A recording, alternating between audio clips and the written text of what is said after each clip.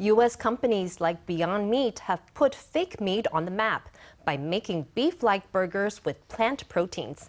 And now Taiwan has unveiled its own highly realistic meat alternative. Today, the country's Food Industry Research and Development Institute unveiled a mock meat product formulated with soybeans and wheat. It looks and tastes like the real thing, and it holds a sear just like a real burger does on a grill.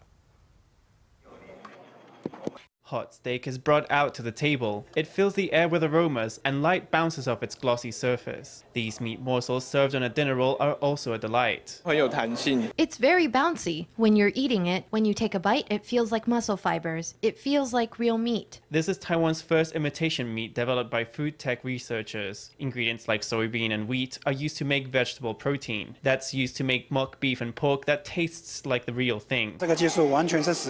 This technique uses 100% plant protein. There is no added adhesive such as dairy or vegetable gum or additives like chemically modified starch. By 2020, vegetarians are projected to account for 30% of the world's population. Meatless diets also take a lighter toll on the environment. The Food Industry Research and Development Institute developed an imitation meat that can be seasoned and prepared in a variety of ways. It goes great on a grill. It will hold a proper sear mark. It's great for grilling. Plus, it is vegetarian and lighter on the carbon dioxide emissions. Mock meat was on display at an exhibition organized by the Ministry of Economic Affairs. Officials said they hope the fair will support exchanges and catapult Taiwan's biomedical and food technologies onto the global stage.